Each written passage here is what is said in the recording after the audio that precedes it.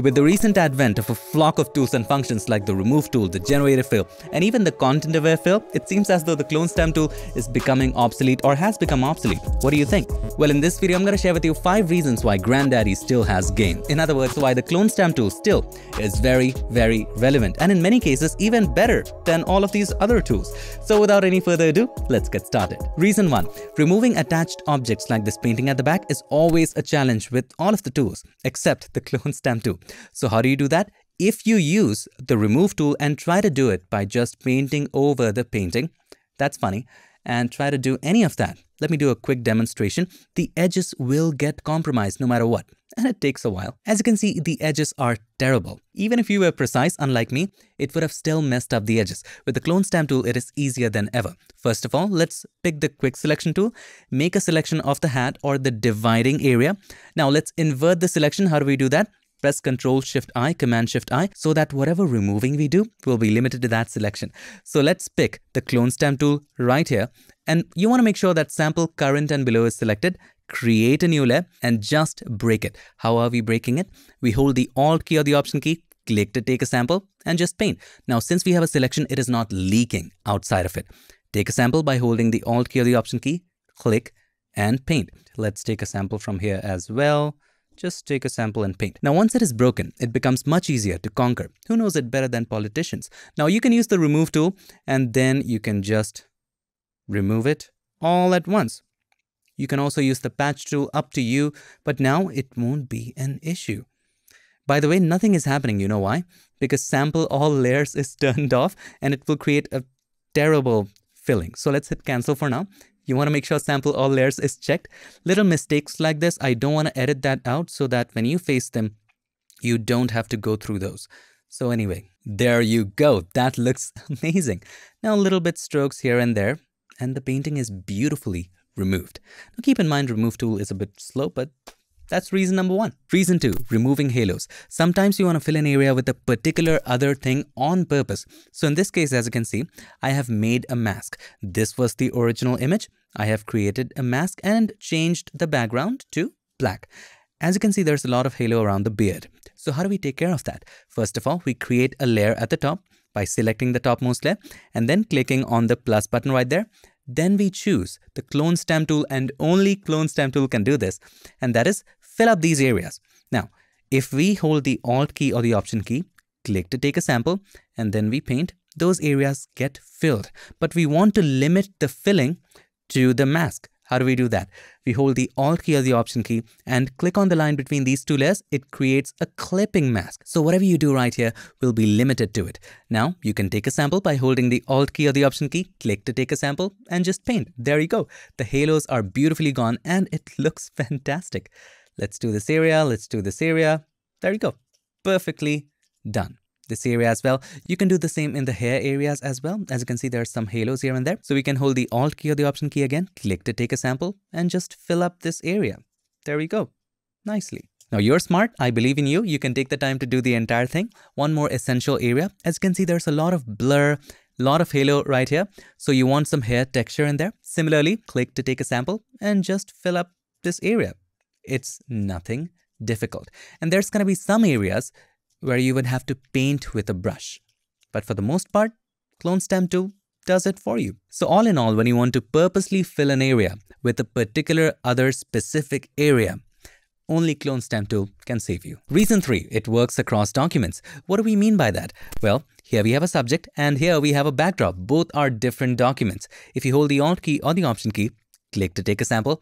Yes, you can paint right here. Also, you want to make sure that you set the blend mode to normal.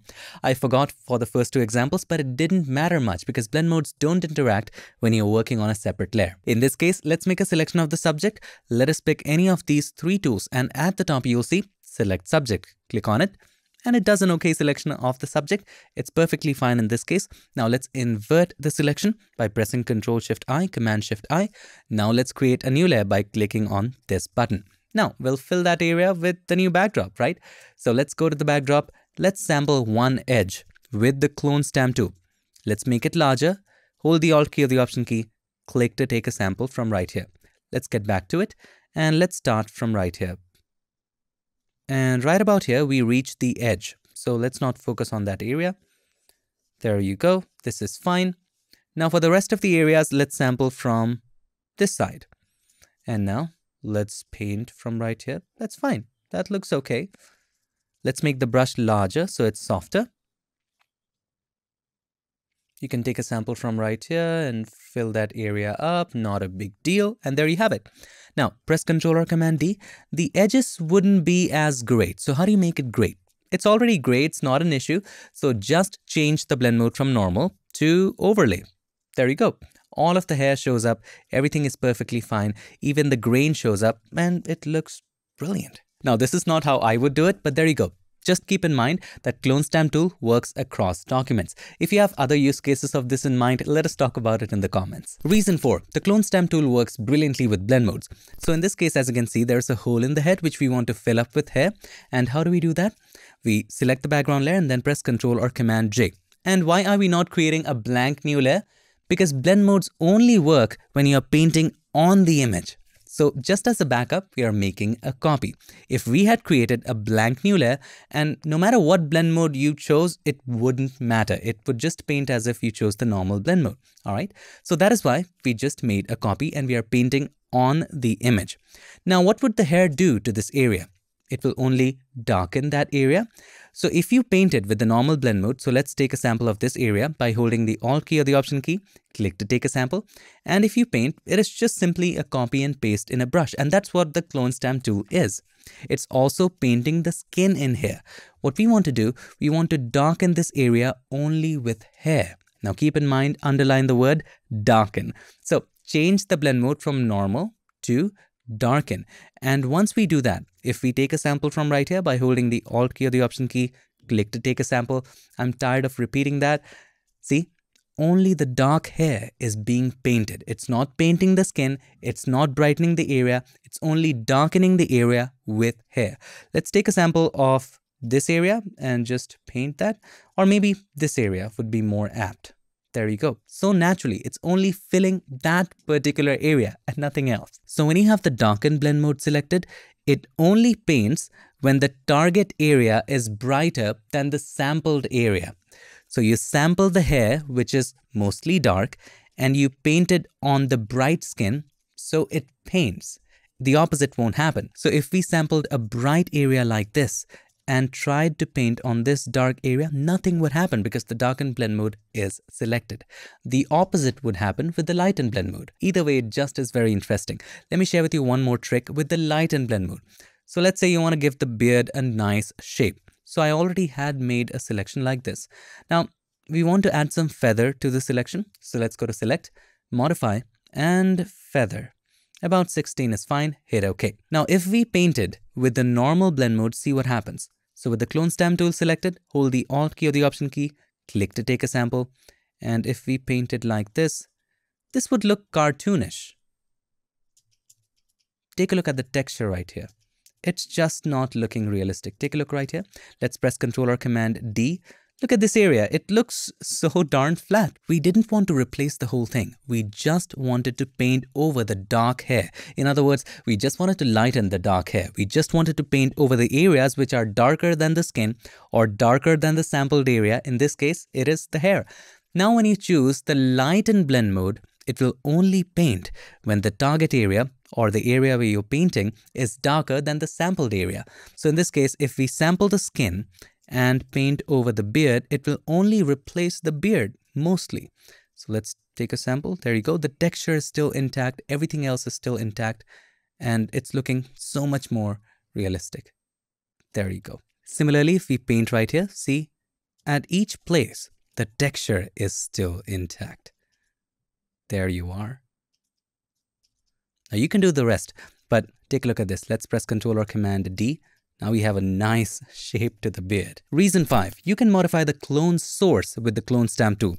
So in this case, let's say you want to remove the chain. No matter what you use, maybe Generative Fill as an exception, but then again, it's resolution capped. Whatever you use, it will not connect well. So let's choose the Remove tool first to do most of the heavy lifting, and then we will fix it with the Clone Stamp tool. So let's remove this chain right here. Now, as you can see, it mostly did a good job. There's a weird line right here. We'll try to paint over it one more time. Well, we can work with that, but still, Have a look at this line. It's not connected well. Even if we try to paint here with the remove tool, it gets more disconnected. Even the line right here, it's not connected well. For those little precise details, you have to use the clone stamp tool. Let's pick the clone stamp tool. Now, let's create a new layer. Let's not forget that. And hold the Alt key or the Option key, click to take a sample. If you continue it, the line would go haywire, some other place. We want to rotate the line. So how do we do that? First, let's take a sample right here. Now we are seeing a preview. So how do we rotate it? By holding the Alt or Option, Shift, and the angle bracket keys. See, it's rotating. The right angle bracket key rotates it clockwise, and the left one rotates it anti-clockwise. This much is fine. Now just simply align it, make the brush a little smaller, and paint. There you go, it's continued. Let's take a sample of this and maybe rotate it a little bit to the right and paint. And that's how you can continue these lines. Simply take a sample of this one as well and rotate it and simply paint.